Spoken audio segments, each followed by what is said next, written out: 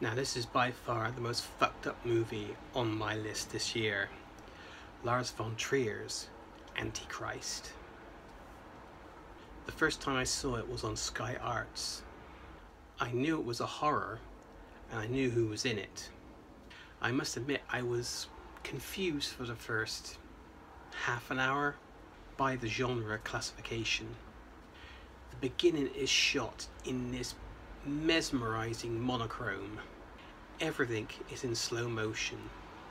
A couple is making love. A child is awakened to see snow falling.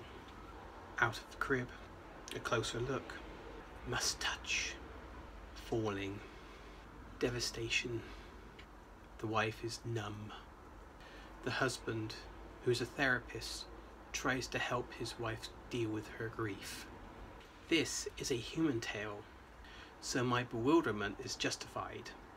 Nothing is ticking the horror box for me at this point, until they leave the city and venture into the woods. Now I'm suddenly thinking The Evil Dead, but what happened next made me suddenly think of Gaspar Noé's Irreversible.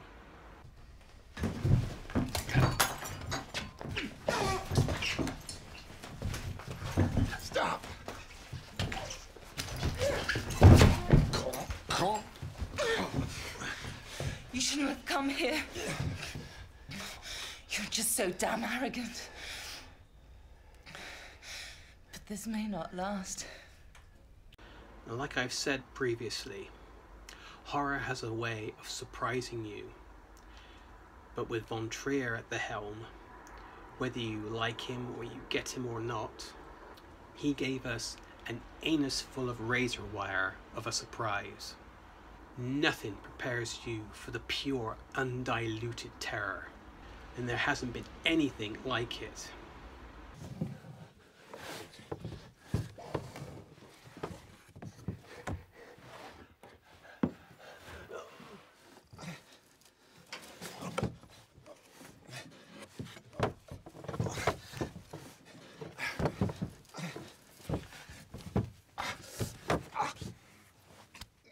Willem Dafoe and Charlotte Gainsbourg give epic performances, which is a testament to von Trier's ability as a director.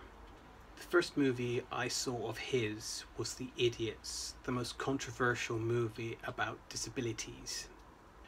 Film 4 was the only channel in Britain with the guts to screen it. And of course it wasn't pleasant viewing. His reputation as a perfectionist grew. Look at Dancer in the Dark, starring Björk. Like Gainsbourg, she won Best Actress at the Cannes Film Festival. Her experience making it was turmoil. She would greet the director each day by spitting in his face. He drove her to the edge, and I don't think she's made a movie since. Regardless of his ego, his will, he can still pull in big players for his movies. Just look at Nymphomaniac and The House That Jack Built. It's Antichrist that is von Trier's most talked about. He isn't for everybody. His movies are made, in my opinion, for the open-minded. Not for the Daily Mail-esque, quick to judge pockets of humanity out there. Hi, that's Barry Boy from the Daily Mail. Mr. von Trier, would you please, for my benefit, explain and justify why you made this movie? I don't think I have to justify. Yes, you do. Yes, I do. Yes, you do. This is a Cannes Film Festival, and you brought your film here, and you have to explain why you made it. I think it's a very strange question that I have to excuse myself. I don't feel that.